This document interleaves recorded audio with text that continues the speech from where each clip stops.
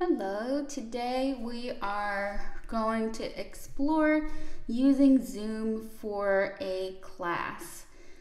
In this case, I'm going to show you what I've done to set up Zoom classes for about 10 students at a time.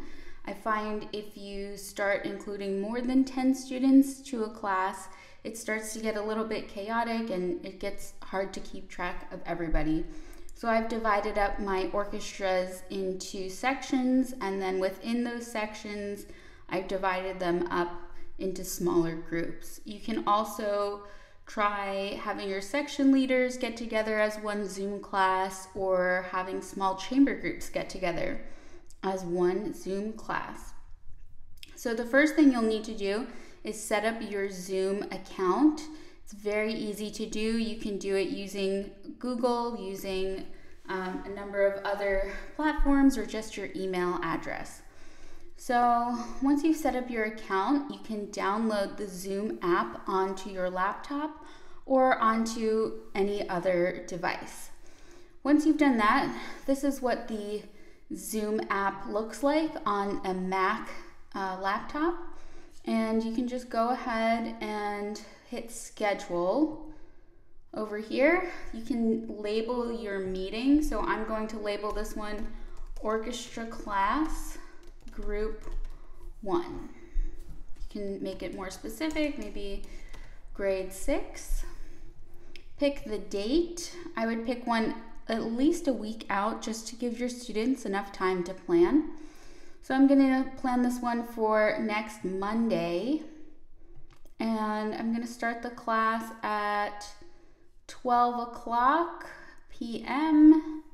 and I'm going to go into 12:30. I found 30-minute meetings are about the limit for student attention and for the most effective class. Actually, you'll see right here, it says your Zoom basic plan has a 40-minute time limit on meetings with 3 or more participants. You can upgrade, and I do believe that right now Zoom has waived their fee, so you can go above a 40-minute time limit for now. However, I have not found this necessary, so I'm going to go ahead and click 12:30 p.m. as the ending time for the meeting. If you're planning on having this meeting every week, you can hit recurring meeting here. I'm going to uncheck that for now.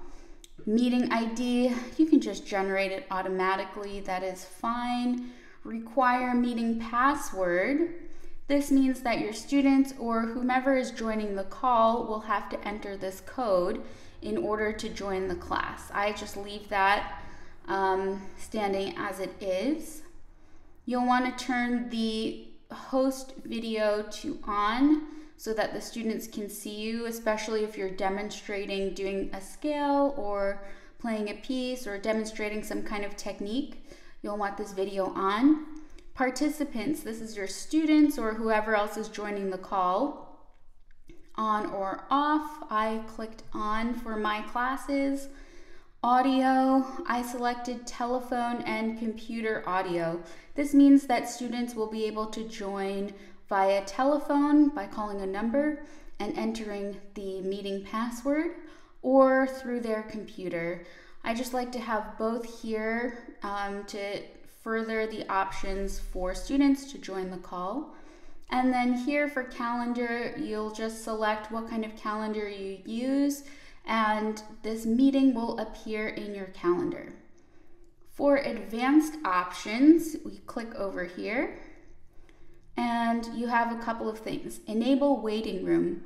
This is basically an area in which participants will be held until you accept them into the room.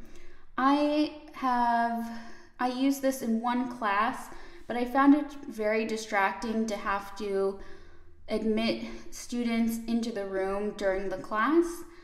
So I'm not going to click on this, and I found as long as you have your meeting password, you don't really have to worry about having strangers enter your meeting. Enable to join before host. This means that students will be able to join the call before you get there.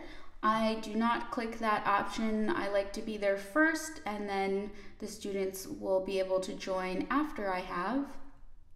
That just means you'll have to be on time or a little bit early for your Zoom meeting. Mute participants on entry. I have that one checked off. That's really helpful for me for not getting a lot of extra feedback, not educational feedback, but sound feedback from all of the different devices that join. So I automatically hit mute and then automatically record meeting on the local computer. That means that if you click this, after the call is over, your computer will have stored a recording of the whole meeting. You'll have to see what your organization or district policy is on recording students. I know some teachers have selected this option as a way to protect themselves against any unfortunate allegations about Zoom calls. So you can hit this here. For now, I'm going to uncheck this box, and then you can go ahead and click schedule. This takes you to a way to access your calendar to schedule your Zoom meeting. I'm going to skip that for now. And then if you want to see your meetings, you go over here on the top where it says meetings. Click on that and you'll see it says Orchestra Class 6th Grade Section 1. Awesome. You can see the time it's scheduled for, the meeting ID. Show meeting invitation. This is something you can either select and then copy to send out to your students, or you can click copy invitation and it'll copy it for you. You can then email this invitation to your students or post it on Google Classroom, however you'd like to share it. And it just shows your name, the topic of the meeting, the time and date, and then a link they can click on to join the meeting. Down here, you just have the meeting ID and password. This would be important for any student who is joining by calling a phone number, which they would find down here, and then entering the meeting ID and password to join via phone. I have used Zoom for a sectional rehearsal yesterday, and what I found really, really essential was that I was using headphones. I used Bluetooth headphones just so that the wire wouldn't get caught. You can use whatever kind of headphones you have on hand. If you have AirPods or some other kind of Bluetooth headphones, that will probably be the most useful for you. That way you don't get a lot of strange audio feedback as the audio is coming from the students to you and then sending right back to them. How I structured my class was I had everybody muted except for me, and then we all played together. So I took a section we're working on Calypso C right now, and I just said, okay, we're starting at measure 25. I counted off 1, 2, 3, 4, and then all of us played together at the same time. Since everybody was muted except for me, they could only hear my audio. This worked out really, really great. And after I did that a couple of times, I selected one or two students to lead, just one student at a time. But I would say, okay, Emma, looks like you've really got it down. I'm gonna unmute you, and please count off to 4 so we know when to come in and play Calypso C from measure 25 to 33. So she would get a chance to lead, and that was very engaging for the students. Additionally, you can use Zoom to help your students tune their instruments. This is really, really, really helpful, as a lot of our students' instruments are really out of tune, as you can imagine. So I would have one student at a time play each string, and I would guide them on how to tune their instrument, just one string at a time. This was really helpful and actually was a great way for a lot of students to learn how to tune their instruments for the first time. I also recommended that these students either download a free tuning app to assist them throughout the week, or to find a tuning app on their computer or any other device, just to help them out and help them monitor the intonation of their instrument. You can set up tuning in many different ways. You can schedule meetings with students if they feel like they're really out of tune. You can say Tuesday from 12 to 1 o'clock, I'm gonna open a Zoom meeting, and if you feel like your instrument is really out of tune, just join the call and I'll help you tune your instrument. So there are many different capabilities for Zoom. That's just a really basic introduction on how you can set up your meetings. Just to give you a heads up, there are a lot of other features you can use during your meeting, such as sharing your screen, joining other meetings, and some different features you can use during your meetings. So I'm going to click start on this meeting, even though it's not scheduled until next Monday at 12 o'clock. And then you can see me. So here you can click join with computer audio and or test speaker and microphone. So with join with computer audio, click right there. I'm using an external microphone, as you can see here. So if I wanted to test that sound, I would go down here and you can select a microphone. This is the built-in microphone. This is the microphone external one that I am using. And then you can select a speaker. So where is the sound coming out of? And then here you can test your speaker and microphone, check the levels, make sure that you are loud enough so your students can hear you. And then you can leave computer audio. Here, audio settings. You can take a look at all these different things here. Share screen, test speaker. I know some of my students got really silly and used virtual backgrounds like San Francisco, different things. So silly. Recording, there are lots of options for saving your recording here. I'm going through these pretty quickly.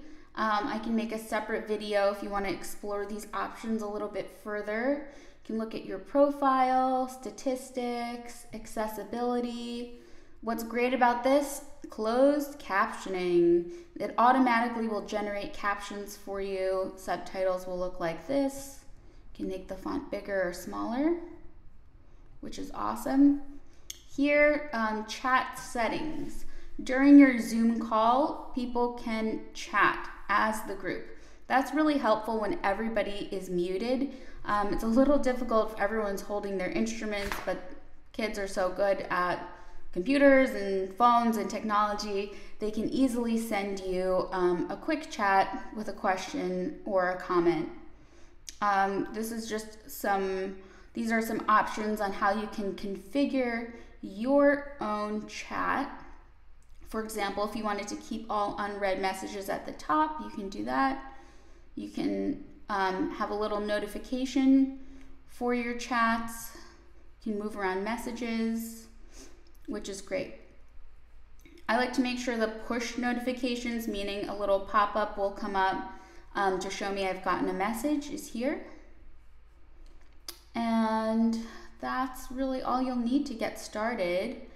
One thing to know about the chat, you as the teacher can chat with someone privately, meaning only that person receives the message, or you can send a message to the whole class at once. And that will be done, down here for chat. So you can send to everyone, or when there are more participants in the meeting, there'll be option to click here and send a message to just one person. You can also send files here. So you can send, let's say you want to send them some new sheet music or an exercise or a scale, you can send the file right here. So that's a really great option for you. Participant can chat with. That means you can control who your students are chatting with.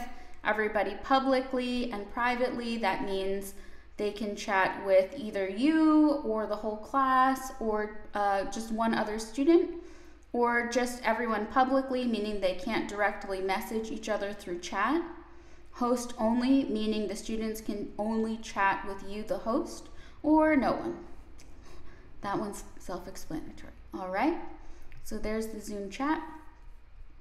If you want to pause the recording, you can pause, or you can stop recording. This call is being recorded right now. And then you have this kind of cute little reactions thing, thumbs up or an applause for each other. All right, that is a basic tutorial, a basic tour of Zoom, and a couple of ideas on how you can use Zoom for your own classes. I hope this was helpful, and please let me know if you have any questions. All right, good luck.